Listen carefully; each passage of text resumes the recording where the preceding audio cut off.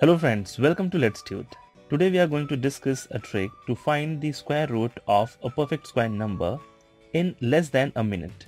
But before we start, let's just have a look to see what is the meaning of finding the square root of a number.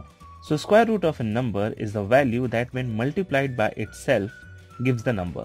Like for example, 3 into 3 is equal to 9. So the square root of 9 is 3.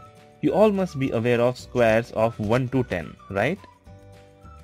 So let's just write it down over here. As we can see over here, the unit place of perfect squares is 0, 1, 4, 5, 6 or 9. Also, the squares of 1 and 9 have 1 in their unit place. The square of 2 and 8 have 4 in their unit place.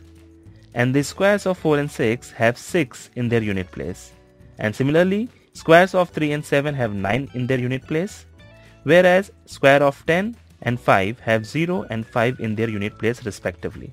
This means if we get 4 in the unit place by squaring a number, then our square root will be either 2 or 8 of that particular number. For example, square root of 484 and 2304 is 22 and 48 respectively. Now we are ready to go ahead and find the square root of a perfect square number. We have 529. So we'll start with our first step. First step is to make the pairs of numbers from right hand side.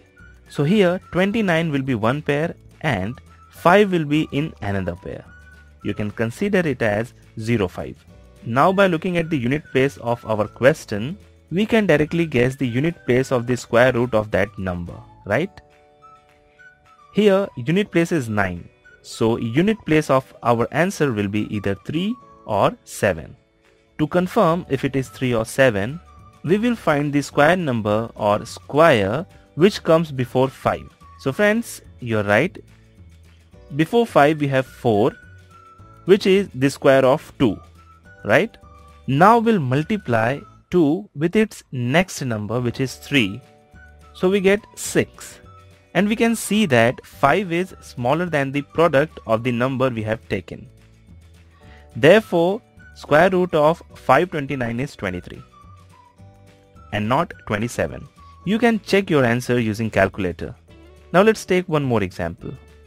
Find the square root of 1444, that is 1444. The first step is to make the pairs. So 44 and 14 will be two pairs. We have taken from right hand side. Now we have 4 in the unit place. So the square root of this number will have either 2 or 8 in its unit place, right? Now to confirm whether it is 2 or 8, we will take a number which is less than 14 and also it represents the square of a number, which is 9. And the square root of 9 is 3. So our number, or you can say that our answer, is either 32 or 38. Now the final step is to take the next number of 3, that is 4, and take the product of 3 and 4, which is 12. But friends, we have 14 in our question. That means we have bigger number than 12. So our answer will be 38 and not 32. So friends, you can see that we can find the square root of any perfect square number in just 3 steps, which hardly will take 3 seconds or 5 seconds. But there is an exception. This trick does not work with square root of 1296, which is the square of 36. So just remember that square root of 1296 is 36 and not 34. And for rest of any numbers, this trick will work. I hope you find it easy and helpful. You can try this trick on any perfect square root.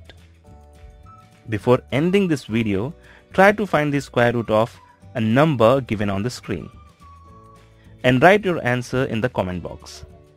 If you like this trick, then hit the like button, share this video with your friends, and don't forget to subscribe our channel.